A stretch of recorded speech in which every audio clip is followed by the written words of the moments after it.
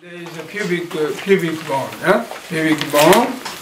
So you don't touch the pubic bone. You come across on the other side, and from here, starting from okotsu. Yeah, okotsu means horizontal pubic bone. Yeah, horizontal pubic bone point. Right? And it's, I don't know whether I mentioned this to you, but the interesting thing about, in terms of kidney meridian, that from Inkoku to Okotsu, there is no tubes here, yeah, in the kidney, That's the only meridian which such a long distance from here to here, there is no tubes between. Yeah? So it has been always controversial meridian in this area, because you don't know, because when in the acupuncture, for instance, without tubes, you can't make a line, connect the meridians lines, and so that's quite a big distance, to not have tubes. Yeah, so it has been always controversial discussions about how is the kidney running, but more or less, we all agree that it's below this abductor muscles, you see, where the liver and underneath.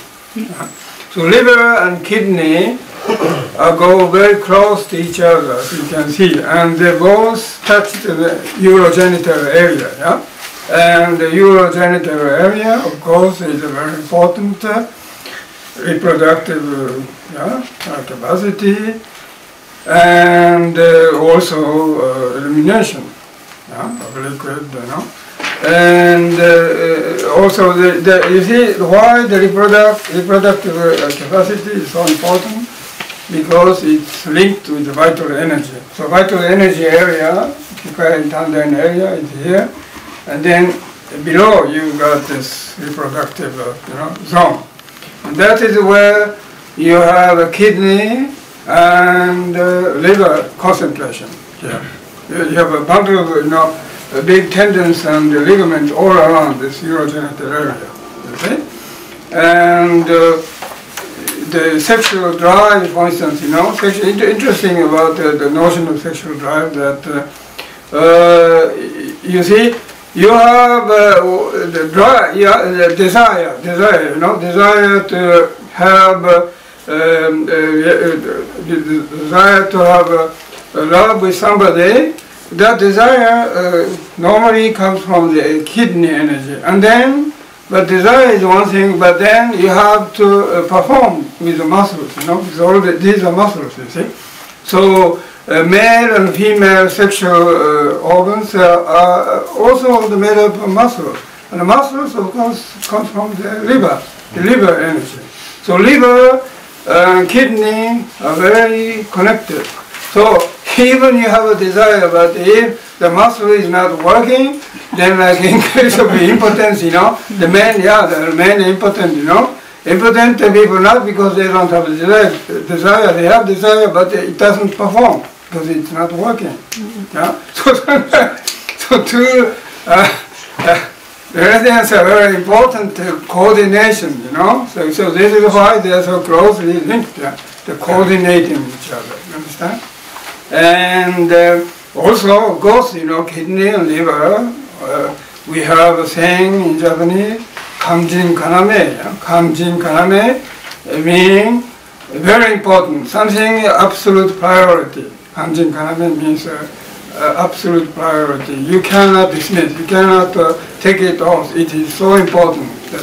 When we say something important, we say kamjin kaname, meaning absolute imperative. Yeah? You cannot really omit, you cannot forget it because it's so important. And then kan is the liver, jin is the kidney. So we say liver, kidney, so important, we cannot ignore it. So we have expression, we use that in everyday conversation. And so you can see that these both meridians and organs are so important. Not only reproductive part, but also it's a cleaning process. You have cleaned the toxins and all the viruses, all the undesirable things, trying to diminish your energy capacity, right?